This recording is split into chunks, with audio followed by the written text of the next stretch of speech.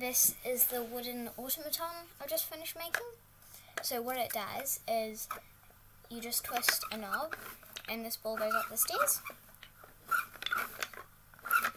But since balls don't actually go upstairs because that's not how gravity works, what it's actually doing is when you twist the knob, the platform the ball is on goes up and the platform next to it goes down. So then the ball just falls onto the next platform. And it does this continuously until the ball reaches the top. Once it's at the top, the final stair goes up and it falls back down to the bottom.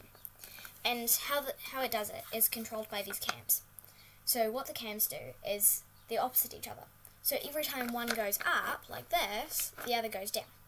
And that's how the ball climbs up the stairs. So that's my automaton.